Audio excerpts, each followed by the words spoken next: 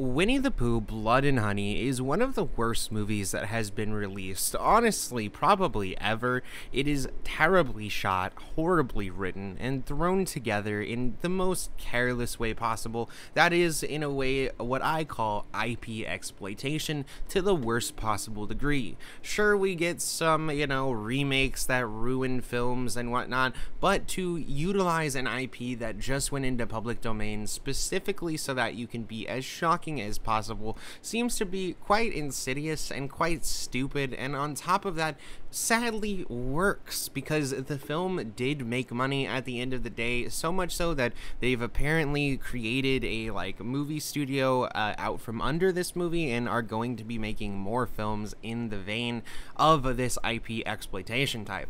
However, that's not what I'm here to talk to you today about. Today, I'm just bringing you this really weird news story where essentially, apparently, a teacher showed the film in a 4th grade class on October 2nd.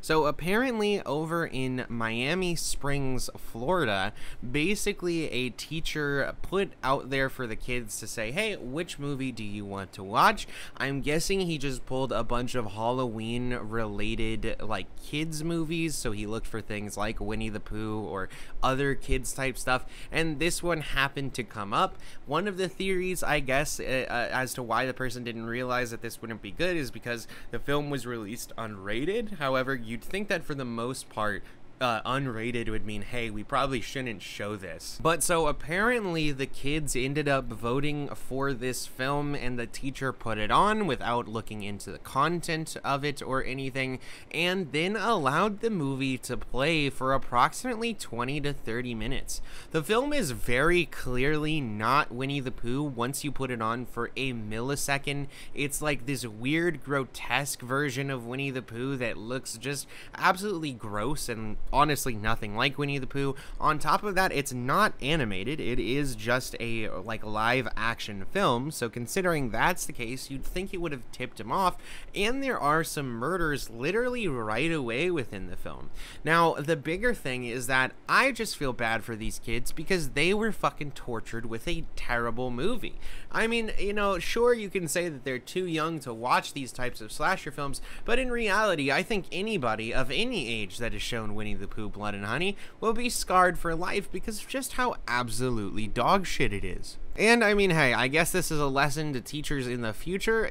Check into what exactly you're putting on for students because, yeah, obviously just because something says Winnie the Pooh in the title doesn't mean that it's automatically gonna be appropriate. What do you guys think? Do you think that this was just like a crazy thing that will never happen again, or do you think that we're gonna start seeing more and more stuff like this happen if we especially continue to see more stuff like Winnie the Pooh, Blood and Honey released?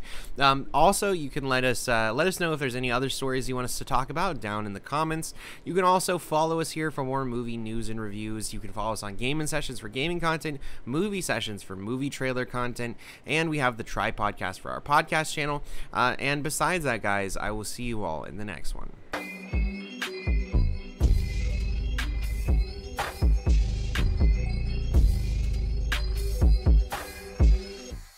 Abducted by my brain and it drains all the dopamine. Pain leaving nothing but the dreams that have been holding me. Reality cracks and it falls at the openings. Blasted out center just to see all the broken dreams. Trapped in a track to be feeling like an acid dream. Feeling like I'm floor keeper casting me snitch on reality glitches. Retaliate wish, turn the mountain upside down to